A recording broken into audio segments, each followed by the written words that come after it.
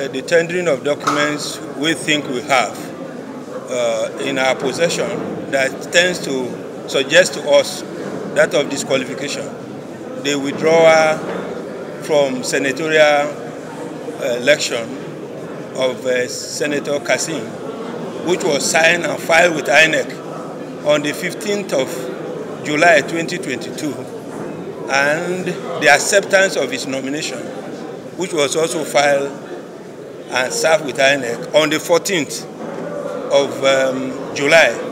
So that documents are before the court. He accepted, from what we have seen, to be vice presidential candidate on the 14th of July 2022, while still a senatorial candidate for Bruno Central constituency.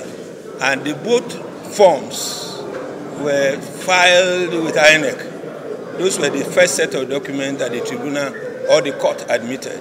The second one is what we have, the certified true copy of the entirety of the record of proceedings from the District Court of Illinois in the United States of America, where $460,000 were forfeited in the proceedings that you will see that involves what appears to be narcotic dishonest substances. So those were the documents we tendered through PW. They were duly pleaded, we served them, they have it, and everyone has it.